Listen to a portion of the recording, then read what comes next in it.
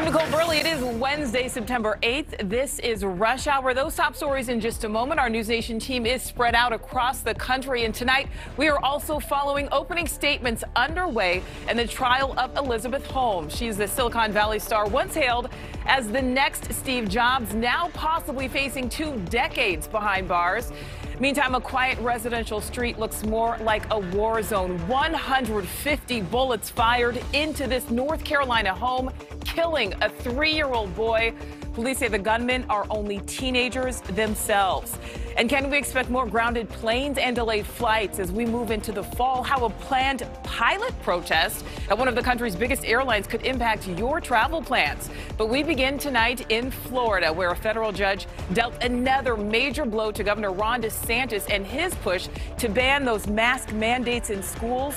The judge siding with Florida parents who called the governor's order an overreach. But tonight, DeSantis vowing to continue his fight. News Nation's Evan Donovan from our Tampa station WFLA breaks down today's decision and what's next. Today's ruling answered a very narrow question. Who gets to decide whether students should wear masks in schools while this case moves through appeals? For the second time in 2 weeks, the judge found in favor of the families and against Governor Ron DeSantis. In the initial trial, Judge John Cooper found the governor and the Department of Education had acted unlawfully, overstepping their authority by banning mask mandates in schools. The state immediately appealed, which by law triggered an automatic pause on his ruling. The families then filed a motion to reinstate his order. That hearing was today, and both sides made similar arguments to ones they made during the trial. The families' attorneys said the state will suffer no irreparable harm if school districts are able to require masks, whereas students could get COVID if everyone is not wearing them. The defense argued that case precedent and the law favored their side. In the end, Judge Cooper found in favor of the families, giving every Florida school district the right to make its own mask policy without fear of penalties from the state. Governor Ron DeSantis' team says they will appeal this immediately to the appellate court, which means we could have a different ruling as early as the end of next week. Back to you, Nicole. All right, Evan, thank you for that. Well, as the Delta variant continues spreading around the globe, mixed messages tonight on booster shots. The CDC wants the shots to start this fall, but the World Health Organization is taking a different position. News Nation's Tom Negovin live for us tonight in New York. Now, Tom, the head of the WHO calling for a moratorium on those booster shots.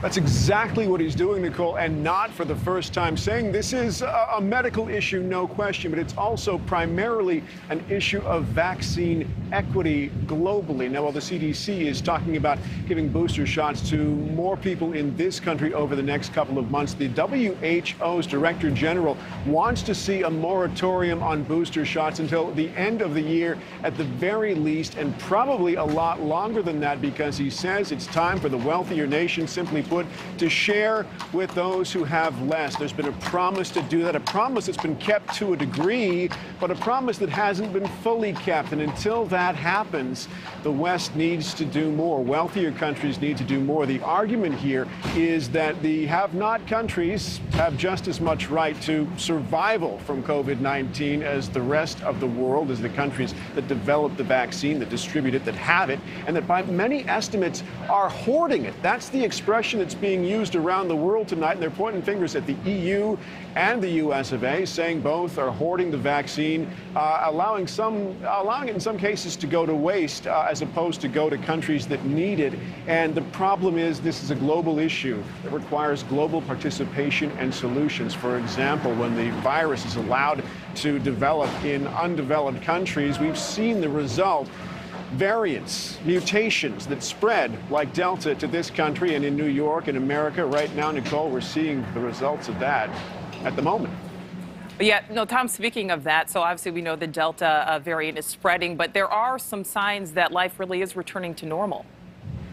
A couple of signs, a couple of very important signs. One of them coming to us today from the United States Supreme Court, which says it's about to get back into court in session in person starting next month. It's been a year and a half, Nicole, since the High Court has been hearing cases in person. The justices will be there, but the public's not being allowed into chambers, at least not yet. And here in New York City, the Macy's Thanksgiving Day Parade stepping off in a pretty big way this year and bringing some old traditions back in a pretty large way. You may recall last year it wasn't much, confined to about a one-block parade around Macy's flagship store here in Manhattan. Well, this year they're talking about bringing the full route back, or almost all of it. The big balloons, the big performers, and the bands as well. The only issue, the only requirement, if you will, Nicole, volunteers and participants need to be vaccinated, and they need to be wearing masks. All right, that's what I was going to ask you, and you answered the question for me. All right, Tom, thank you for that. All right, let's switch gears here. Union membership growing in the country. Today in Washington, President Biden meeting with workers as union-dependent jobs like manufacturing are down, and workers many places finding it more challenging to organize. NewsNation White House correspondent Allison Harris live tonight. So, Allison, put this into perspective for us.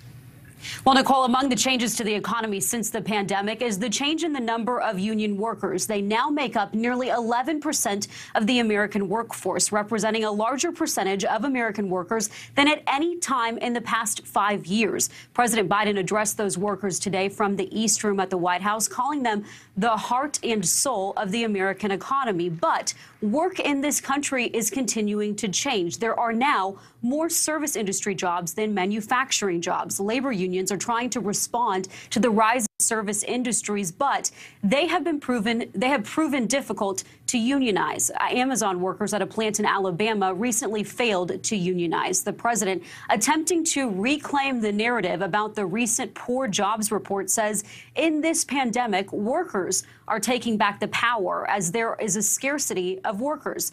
New labor numbers show U.S. job openings rose to a record high in July of nearly 11 million. Small business owners across the country are struggling to find workers. President Biden suggesting that that is positive for workers. Everybody's mad at me because now, guess what?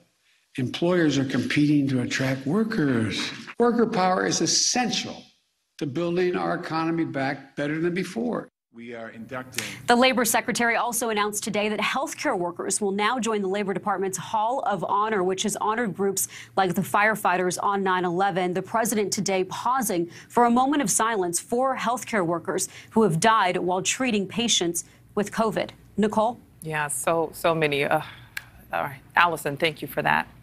Well, in less than a week, the verdict on California Governor Gavin Newsom will be delivered. Voters deciding should he stay or should he go? NewsNation correspondent Nancy Liu is live for us tonight in Los Angeles. And Nancy, there are some heavy hitters weighing in on his potential recall.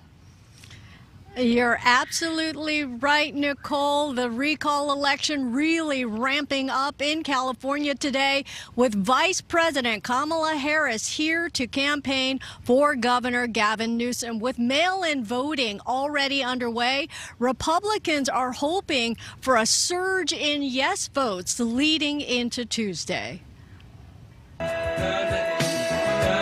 It's a Bay Area reunion that the vice president and California governor likely never envisioned. Kamala Harris and Gavin Newsom first worked together when she was a DA and he was San Francisco's mayor.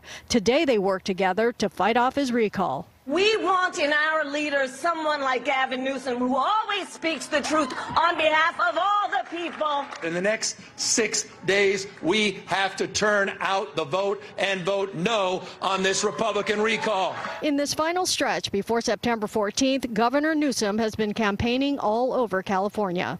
Good morning, L.A. County.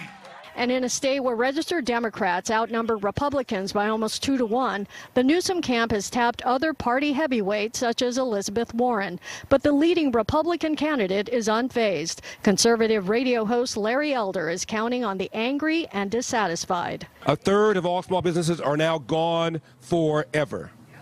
And many of the businesses that are now open cannot find employees because we're paying employees not to work. In public comments, former Governor Arnold Schwarzenegger said he was endorsing no one, but he described the atmosphere of anger over COVID and wildfires as similar to when he was swept into office in 2003. However, in a recent poll of likely voters by the Public Policy Institute of California, 58% said they would vote no on removing Newsom, with only 39% voting yes.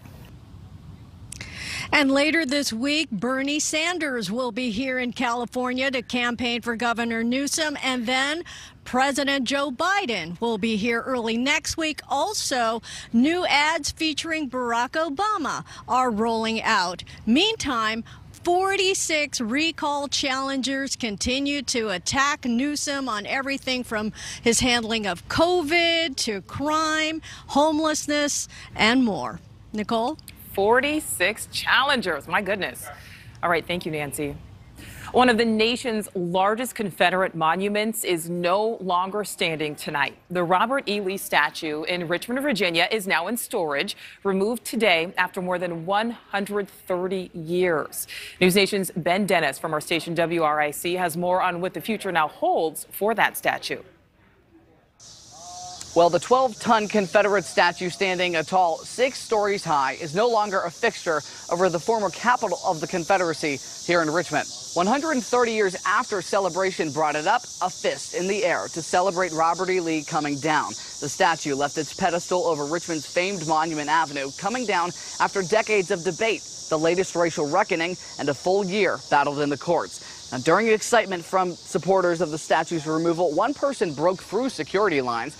The statue of the Confederate general was then cut into pieces. The bronze figure's torso was taken off of the horse and lowered to the ground. This was because of the sheer size, unable to fit itself on the flatbed of the truck to be hauled away. Now, here it's leaving Monument Avenue for one final time after all other Confederate statues that once lined the road for decades brought name to the street. Jefferson Davis, Stonewall Jackson, and more now are all gone. I'm just here to see that this treasonous, traitorous statue put where it belongs, that's out of the public eye. And for all these people in Richmond that are still whining and crying about the statue being brought down, I'm here to catch their tears. Now, I'm told the pieces of the Lee statue will be temporarily housed at a women's correctional center just west of Richmond. Now, some have long opposed removing these Confederate statues, but for those who have protested over the last year, today was a moment of reckoning, and one that a symbol of oppression is now gone. Back to you. All right, Ben, thank you. Well, today's removal of that statue, part of a nationwide push. Several military bases across the country are set to undergo name changes. And News Nation's Imani Payne from our Raleigh station WNCN has more on the effort to rename North Carolina's Fort Bragg. The base is one of several named after a Confederate leader, something Congress wants to do away with. So after more than 100 years, the name Fort Bragg will be changing. Now, what it's changing to, though, remains unknown.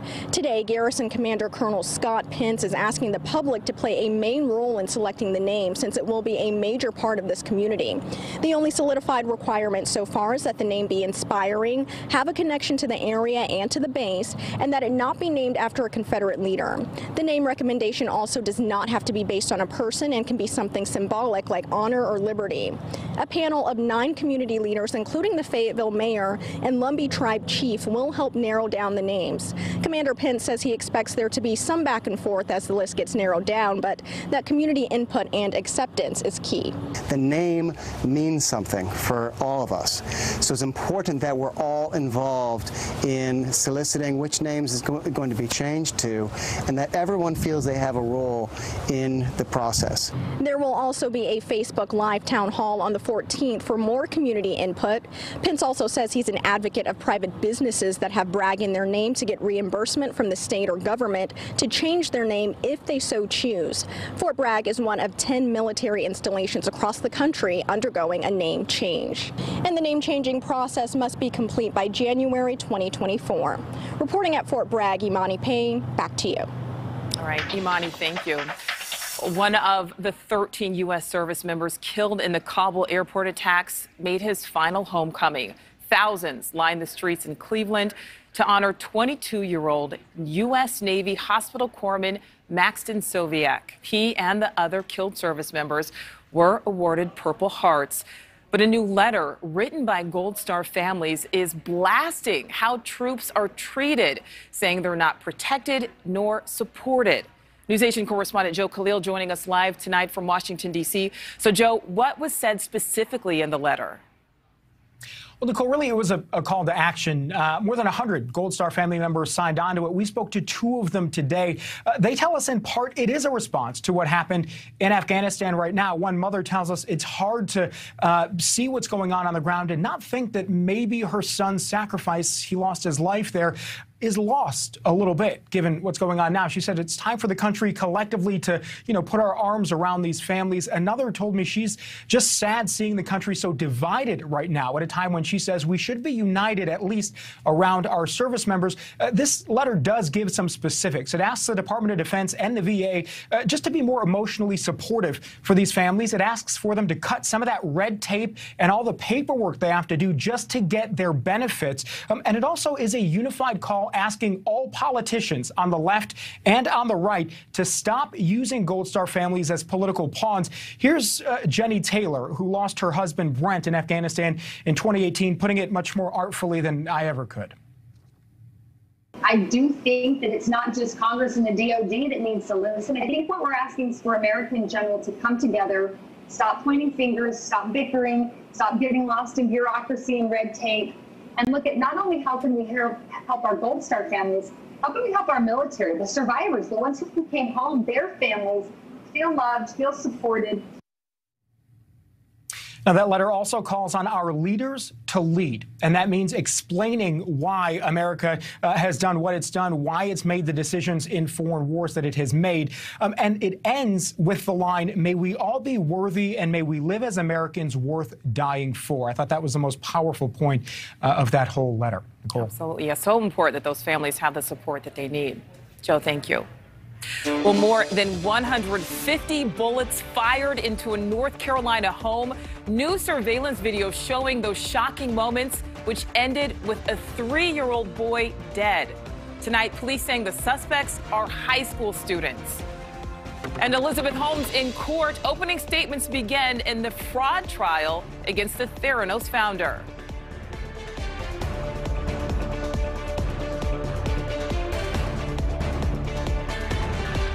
Protests planned at major U.S. airports. American Airlines pilots say they are overworked, they're fatigued, and they are fed up, ready to take their grievances to the picket line. NewsNation correspondent Marky Martin joining us live tonight from Dallas. So, Marky, we've heard complaints for months about challenges for airports, for flight attendants, and now the people flying the planes. So, Nicole, we're talking pilots here. And back in mid-August, we knew that Southwest Airlines pilots had come forward saying that they plan to protest and picket what they claim to be unfair working conditions, saying that they would do so in the fourth quarter if things didn't change. And now the new piece of the puzzle as of this week is that American airline pilots now plan to do the very same. So the labor union representing American Airlines pilots came out this week, said that they would start what they're calling informational picketing within the next few weeks at the carrier's biggest hubs. And the 2 biggest hubs that they named off in a release were Miami International and then Dallas-Fort Worth. And we know a lot of these pilots are coming forward complaining about fatigue, well-being, a lack of accommodations. So it really sounds like now both of these unions are going to join forces and make sure that their complaints are heard, their voices are heard. Although I will also add it's unlikely that we see an actual pilot walkout because that is prohibited by federal law. Nicole. All right, so Mark, you're trying to figure out what this is about. Is this, I'm assuming, pandemic related? Is this what brought it on?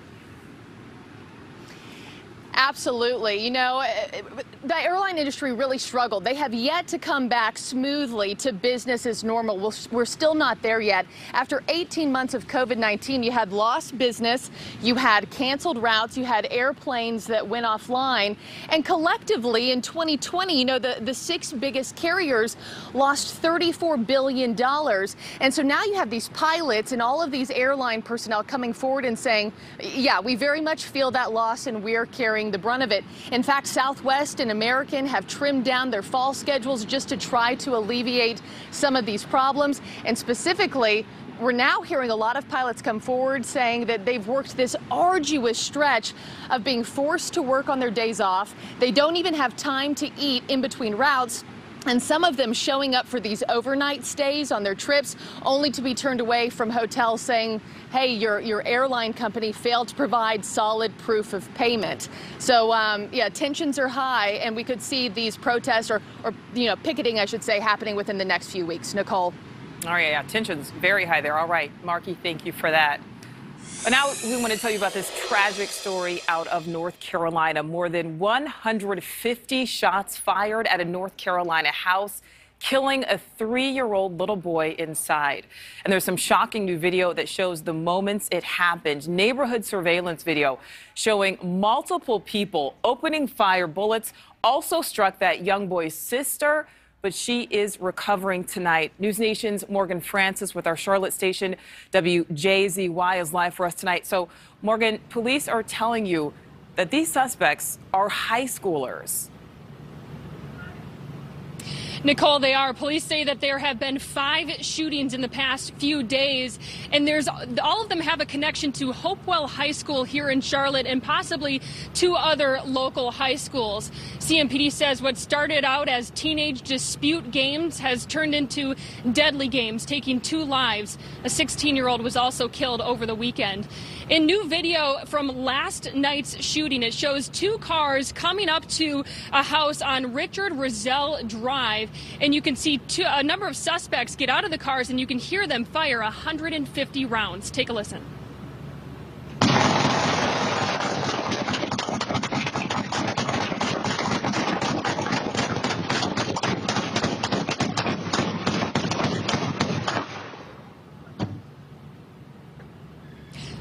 One of those shots hit 3-year-old Asaya Figueroa in the head, killing him. His younger sister was grazed by a bullet and will physically be okay, but no doubt traumatizing. His great-grandmother says Asaya was a kind-hearted kid who just loved to play on his iPad.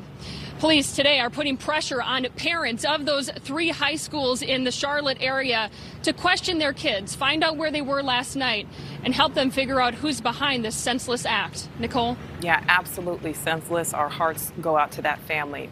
Morgan, thank you. Well, tonight, more charges and the death of 25-year-old black man Ahmaud Arbery, a former district attorney now being targeted for misconduct. How much time she could spend behind bars. And 14-time All-Star Derek Jeter headlining the Baseball Hall of Fame inductees today. And this year's ceremony happening with fans in attendance again.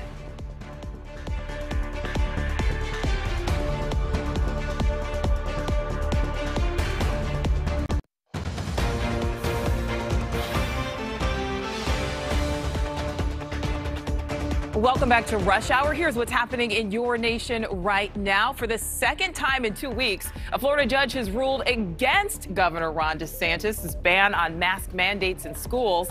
The judge sided with Florida parents who call the governor's order an overreach. The state is now challenging that ruling. One of the nation's largest Confederate monuments is now gone. Crews hauled away Richmond, Virginia's Robert E. Lee statue to storage. Contractors now searching for a time capsule buried underneath that monument. It will be replaced with new 2021 memorabilia. South Carolina's Supreme Court has indefinitely suspended the law license of attorney Alex Murdaugh. It comes just 2 days after his law firm claimed he took money from the business, and 4 days after he claimed someone shot him as he tried to change a tire on the side of the road. And all of this follows the murder of his wife and son, whom he found shot to death at home in early July. And so far, no one has been charged in those killings. Well, new details tonight in the case of murdered Georgia jogger Ahmaud Arbery. Former Georgia District Attorney Jackie Johnson accused of trying to delay the arrest of the men charged with killing Arbery in February of 2020. News Nation's Janelle Fort live tonight from Atlanta. So, Janelle, what do we know so far about the accusations and, of course, about this arrest? Well, Nicole, we know that Jackie Johnson turned herself in this morning. She was booked fairly quickly and then released about 30 minutes later. She's being charged with misconduct, and state prosecutors allege that she used her position to delay the arrest of the white men who chased and killed Ahmaud Arbery last year. Last week, a grand jury indicted her on charges of violation of oath of a public officer, which is a felony, and obstruction of a police officer. The two charges come with a maximum sentence of 6 years in prison. County officials allege Johnson's office blocked them from arresting her former investigator Gregory McMichael and his son Travis before she recused herself from the case.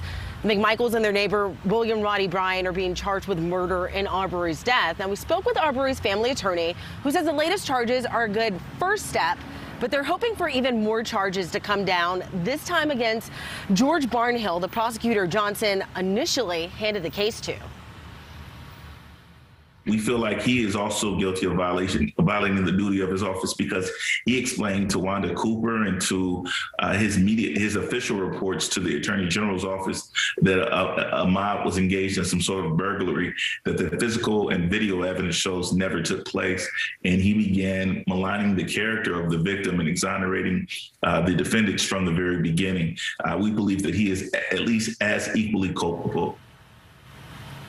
And what we're seeing here is a continuing trend. Most recently, we saw it in the Elijah McClain case, where a Colorado grand jury indicted 3 police officers and 2 paramedics involved in his death. And it's not just police officers facing consequences for these kinds of deaths anymore, Nicole. We're seeing paramedics and prosecutors are now also being charged, and it begs the question, who else could be held responsible? Yeah, things are certainly changing a bit there. All right, Janelle, thank you. Well, today, the start of the long-awaited Theranos trial. All eyes on the founder and chief executive, Elizabeth Holmes. At one point, the college dropout was considered the youngest self-made female billionaire in history. She rubbed elbows with former and future presidents. NewsNation's Felicia Bolton is here tonight. So, Felicia, though, behind the facade was a fake-it-till-you-make-it mentality that allegedly turned criminal. Yeah, at some point, you just got to stop faking it. The feds say she's the scammer that shook down Silicon Valley, promising game-changing technology that could test for hundreds of diseases with just a few drops of blood from a simple fingerprint. Now, Elizabeth Holmes, whose wealth was once pegged at $4.5 billion, is facing a judge and a jury for a bloody promise she made in vain. No comment outside of the San Jose courtroom. Any comments, Elizabeth? Any comments, Elizabeth? As lines of people wait to catch a glimpse of Elizabeth Holmes. U.S. criminal investigators say the former tech genius is really a fraud through and through. From the way she spoke. It's our actions that will determine this new stereotype. To the claims of becoming the first female self-made billionaire. Her promises to revolutionize medicine with her startup, Theranos, ended with the scandalous collapse of a company once valued at $9 billion. But Holmes' defense team says she did nothing wrong, and the technology just failed, which isn't a crime. Holmes pleaded not guilty to 10 counts of wire fraud and 2 counts of conspiracy to commit wire fraud.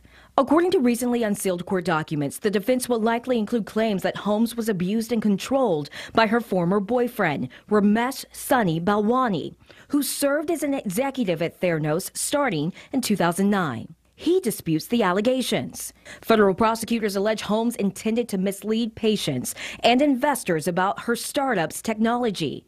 She faces charges of defrauding them both. Today, the government is expected to introduce evidence of Holmes' lavish living, which included frequent stays at high-end hotels and trips on private jets. A stunning reversal from superstar to alleged super swindler. And if convicted, Holmes could face up to 20 years in prison if she is in fact convicted of all of these charges put together. The trial is expected to last up to 3 months. Nicole? Yeah, definitely keeping a close eye on this one. All right, Felicia, thank you. Well, baseball fans rejoicing the Hall of Fame is on this year. Iconic New York Yankees player Derek Jeter, one of 4 being inducted, and News Nation is live. And celebration tonight for the Free Britney movement. After more than 10 years, her father filing to end her conservatorship, her lawyer calling it a massive victory.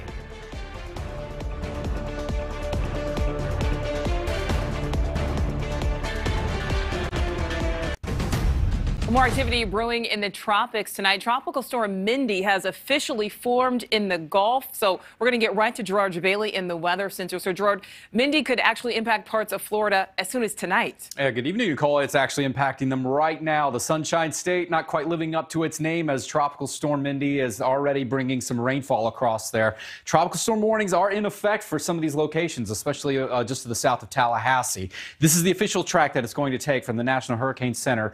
45-mile-per-hour winds at this time, but as it moves on shore later tonight, dropping to 40 miles per hour. But it's not about the rain with this one. And regardless of Mindy's formation, they were going to see the chance for some flash flooding from this system. So we're already seeing flash flood warnings in for places like Panama City as this heavier rain moves in. In addition to the rain threat, the lower threats are also going to be maybe an isolated tornado, as well as some of those winds gusting, again, 40, 50 miles per hour. And then Mindy will be moving out into the Atlantic, likely as a weakened state. Not the only place that we could see some flooding.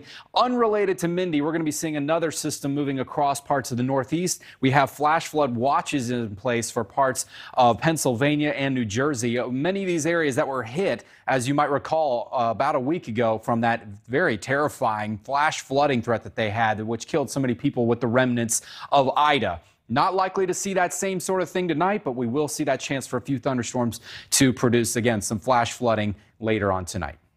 All right, Gerard, thank you. We're going to keep talking about weather now, and climate change is a critical issue debated across the globe. The threat so significant, the top 3 Christian leaders of the world releasing their first joint statement in history this week to encourage urgent action. And today, the Biden administration announcing a lofty goal, saying solar energy could produce nearly half of the country's electricity by the year 2035. So News Nation's Aaron Nolan is live for us tonight at a solar farm. This is in Washington County, Arkansas. So Aaron, you're going to unpack what this could look like for America's, for all of our future here. Yeah, Nicole, good evening to you. A very windy, a very sunny and bright Arkansas in front of this solar farm behind me. The sun's a good thing. The wind's kind of messing with my hair. But what we're talking about is that energy report that came out today. And it talked about solar energy and the importance of that energy in order to change the footprint that we have right now. Let's go to what Gerard was just talking about, the remnants of Ida. Joe Biden earlier today, the president toured New York and New Jersey. He emphasized how climate change is causing more extreme weather events. As a result, he is looking at ways to limit the impacts. Now, today's report focuses on solar energy as the cheapest, fastest growing source of clean energy. Let's break down those numbers for you. The Energy Department says that by 2035, solar energy has the potential to power 40% of the nation's electricity and employ 1.5 million people, this without raising the cost of your electric bills. Right now, solar energy accounts for just 3% of the country's power supply, but this study says the U.S. would need to quadruple its solar energy every year until 2035 to reach that goal. If that happens and the grid continues to quadruple its output each year, by 2050, Nicole, it would be able to provide more electricity than is currently used by all residential and commercial buildings in the United States. But outside of that green energy, it also comes down to green. We're talking about money. The thought process here is, could Congress pass tax credits for businesses that transition over to more sustainable energy? Also mentioned in the report, it wasn't just this bright sun beaming down on us, Nicole. There was also hydroelectric and wind power mentioned as well. Back to you in studio. All right, Aaron, as you said, it all comes down to money. All right, thank you for that. Well, the wait is over for baseball superstar Derek Jeter and 3 others finally inducted today into the Baseball Hall of Fame. That ceremony, of course, delayed by a year because of the pandemic. News Nation's Griffin Haas from our Albany station WTEN live for us tonight in Cooperstown. Griffin, tell us all about it.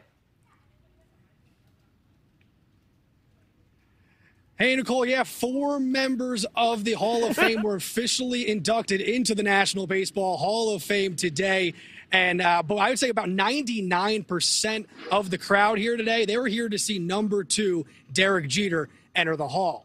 Now, Jeter was inducted alongside Colorado Rocky legend Larry Walker, Cardinal great Ted Simmons, and former executive of the Players Union, Marvin Miller. But this day was headlined by the man appropriately nicknamed Mr. November. Jeter, the man who led the Yankees to 5 championships, tallying over 3,000 hits along the way, says it all began with his first role model, his dad. I was first introduced to competition in the game of baseball by my dad. You know, I vividly remember going to watch him play shortstop for his corporate softball team. And I don't think I ever told him this, but I was amazed at how good he was and how he stood out in front of everyone else, above everyone else. He was my first idol. Now, the other headliner, Larry Walker, who made it into the Hall on his last trip on the ballot. You could tell Walker really wanted to soak in this moment. He took the time to film the crowd on his cell phone before starting his speech. The 3-time batting champ said today he never felt like a Hall of Famer. Well, there's no fighting that feeling now. Now, this was actually the 2020 class going in today. The ceremony last year postponed during the pandemic. The 2020 class finally getting their moment today. All right, so Griffin, I know we're on a little bit of a delay, and of course, you know, the ceremony delayed a year, so you just got to tell us, what was this like for the fans who had waited an extra year for this? Man, the fans were wild today, especially the Yankee fans. Again, about 99% Yankee fans here. There were chants of Jeter throughout, even when he wasn't talking. It was a very, very lively crowd. Again, mainly here to see number 2, but Larry Walker got a great round of applause as well. But a very lively crowd, a very lively Yankee crowd here today. Congrats to all of those inductees. Griffin, thank you so much. We appreciate it.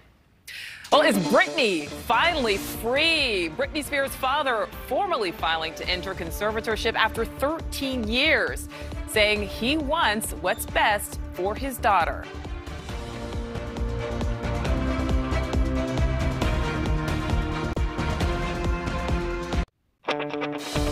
Britney Spears' father may be willing to step down from her conservatorship, but that doesn't mean he won't be investigated for his treatment of his daughter.